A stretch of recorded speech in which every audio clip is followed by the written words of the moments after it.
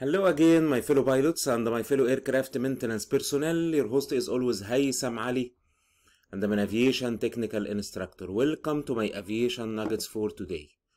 Today, in the upcoming short minutes, we are going to discuss a little bit regarding the Airbus A320 pressurization system. The Airbus A320 pressurization system. Okay. So at the beginning, I need to tell you that this is not a formal training. It is a performance support tools. So don't use for flight or maintenance, and always consult your formal manuals and your formal training. Okay. So why I'm doing this session? To increase your performance and to increase your awareness and understanding of the Airbus A320 aircraft systems. Okay. So at the beginning, I need to tell you that the pressurization system of the single aisle family, pressurization of the fuselage, controlling the altitude of the cabin is a major important function inside the aircraft systems. Pressurization system is coming from the pneumatic and the air conditioning system. And how we can control the pressurization of the fuselage or the cabin altitude. You know that always in aviation we are calling whenever we talk about the pressurization system, we are going to speak about aircraft altitude and the cabin altitude. Aircraft altitude and cabin altitude. So altitude are always or is always being used as an indication of pressurization. So how we can control the altitude of the cabin, and what is the normal altitude that the cabin going through during the flight? I need to tell you that the normal cabin altitude is 8,000 feet. 8,000 feet. And this altitude is protected. Whenever an excess of this altitude happen, the oxygen system may be available to protect the life on the aircraft and to protect the passenger and the flight crew. So, the pressurization system come from the pneumatic and air conditioning system. And how we can control the pressurization of the aircraft? By controlling the amount of air going through the outflow valve from inside the cabin. So again, the pressurization system philosophy is very simple. We control the amount of air inside the cabin going outside through one outflow valve. One outflow valve. In the single aisle family, we have only one outflow valve to control the pressurization or the cabin altitude. To control the pressurization or the cabin altitude. Okay. So that this outflow valve is of a major importance, or has a major importance. So it must have many way of control this outflow valve and many way to operate this outflow valve. Actually, this outflow valve operates by 3 motors, 2 automatic motors and 1 manual motor. 2 automatic motor and 1 manual motor. So that for controlling the outflow valve, we have actually 2 systems. System 1 is CBC1 with motor 1. And the system 2 is CBC2 or cabin pressure controller 2 plus motor 2. So, for auto mode to control the outflow valve, actually we are having 2 systems to control the outflow valve. 2 automatic system. CBC1 with motor 1 constitute system 1, and the CBC2 with motor 2 constitute system 2. So that if you ask yourself, what if both automatic system fail? What if both automatic system fail? Do we have another hope, or do we have a last resort? Yes, we have. We have a third motor that may operate the outflow valve called manual motor, But in that case, you will control this third motor from the pressurization panel by a toggle selector. From pressurization panel by a toggle selector. Okay. So, as you can see here, the pressurization system on the single aisle family normally operates automatically. Yes, it operates automatically, and we are not having only one system to control automatically, but two systems. System 1, CBC1 plus motor 1, and the system 2, CBC2 or cabin pressure controller 2, control motor 2. Okay. So again, the pressurization system on the single aisle family normally operates automatically to adjust the cabin altitude and rate of climb to ensure maximum passenger comfort and safety. The pressurization system allows the passenger to be comfort inside the aircraft, allows the cabin altitude to be good inside the aircraft, and allows the passenger to breathe normally inside the aircraft. Okay, everybody. So, let's proceed. What about the pressurized area inside the Airbus A320 single aisle family? The pressurized areas are the cockpit, the avionics bay, the cabin, and the cargo compartment. Again, the pressurized area are cockpit, avionics bay, the cabin, and the cargo compartment. So what about the unpressurized area? The area forward of the forward bulkhead, which is underneath the radome of the aircraft, and the tail cone of the ABU compartment, or the area behind the aft bulkhead, and the main landing gear wheel well area, So this is the pressurized and unpressurized area of the single aisle family. Pressurized and unpressurized area of the single aisle family. So, the main component of the pressurization system is the outflow valve, as you can see here. Outflow valve, one outflow valve. This outflow valve may be operated automatically or manually. Automatically by the cabin pressure controllers, and manually from the pressurization panel. For operation of the outflow valve, it do have 3 motors. 2 automatic motor controlled by 2 cabin pressure controllers, and 1 manual motor controlled from the pressurization panel.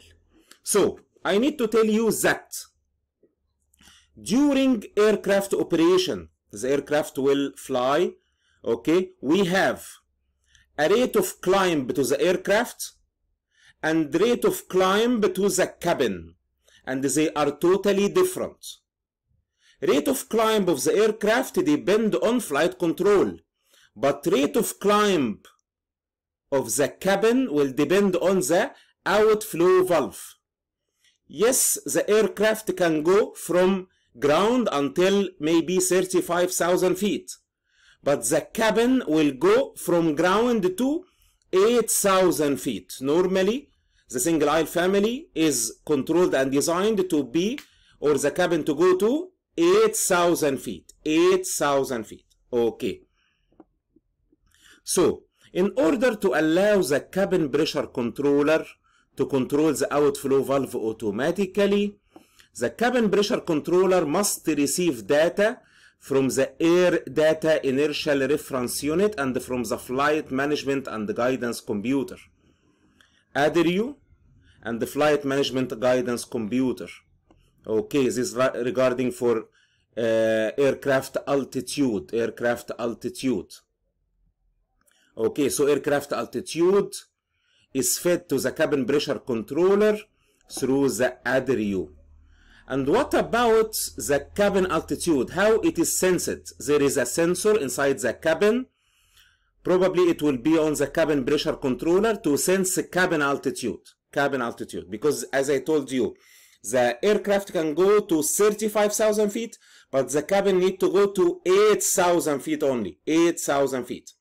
So we must have sensor for aircraft altitude and another sensor for cabin altitude.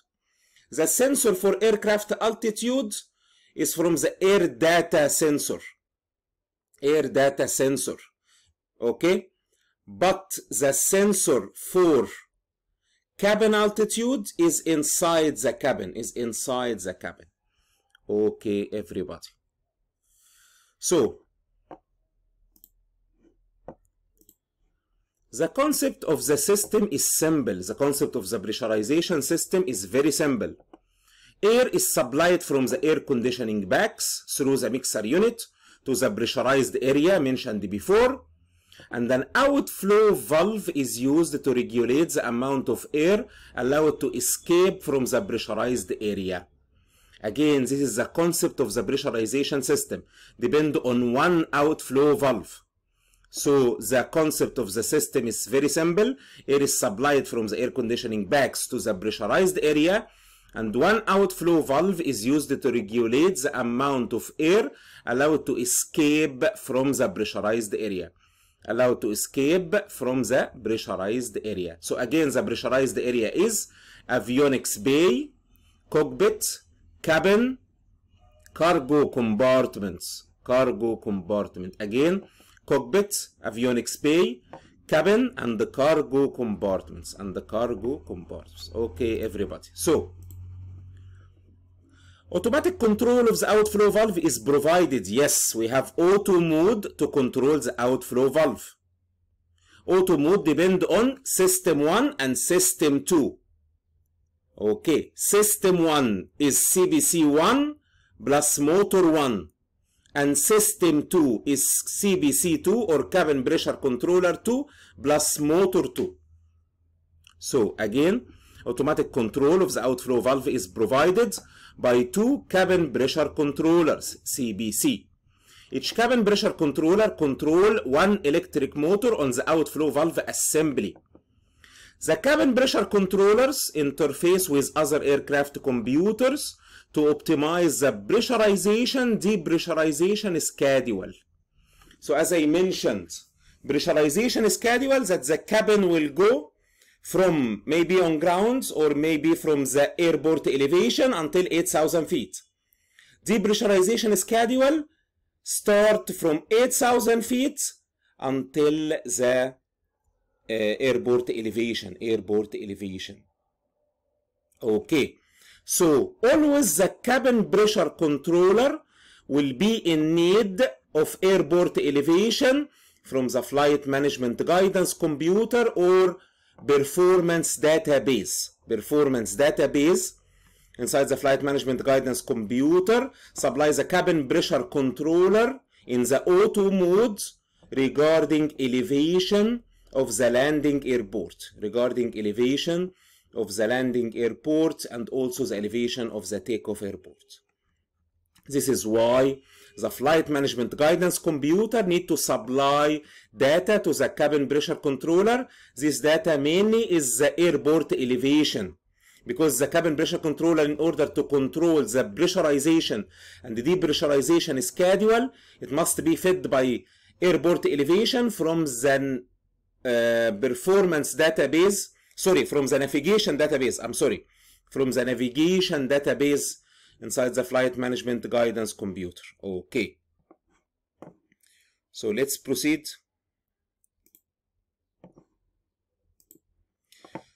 There are two automatic pressurization systems. Each CBC and its electric motor make up one system. So the auto mode depend on two auto system.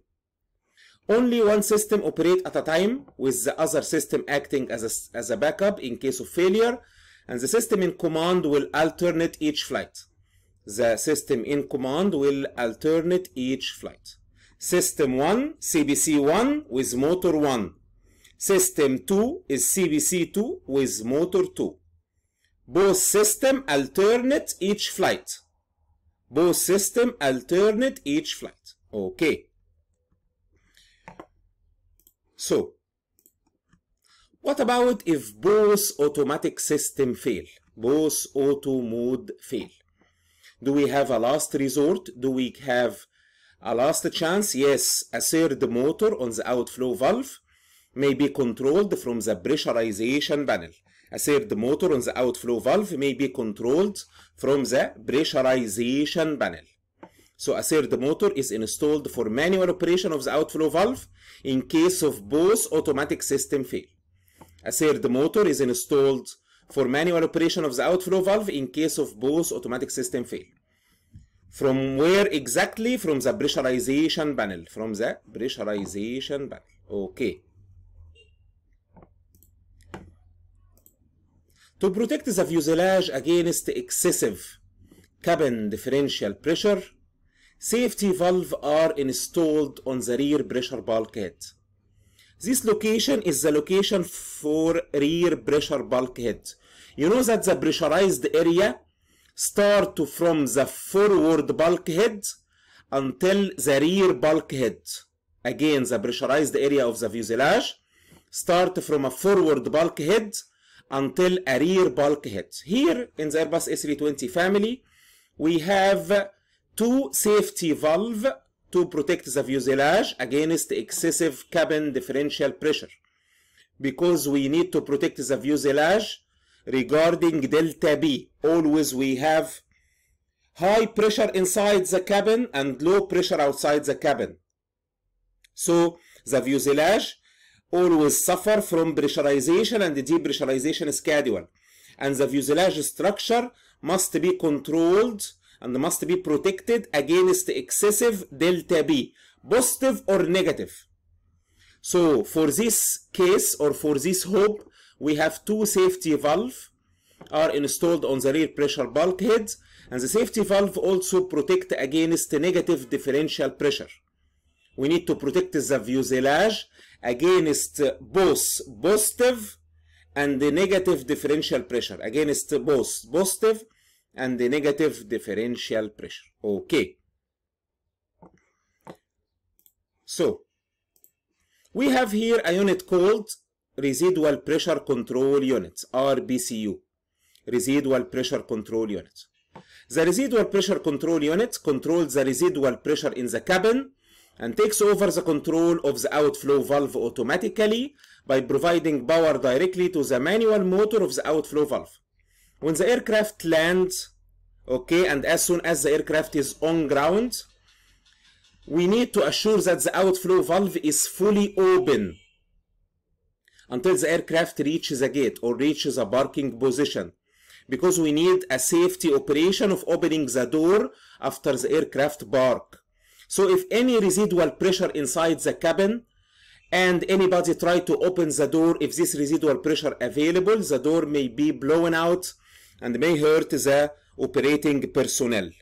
So for that case, Airbus introduced what it called residual pressure control unit to control residual pressure in the cabin and takes over the control of the manual motor directly after the aircraft lands, to assure that the outflow valve is fully open on ground.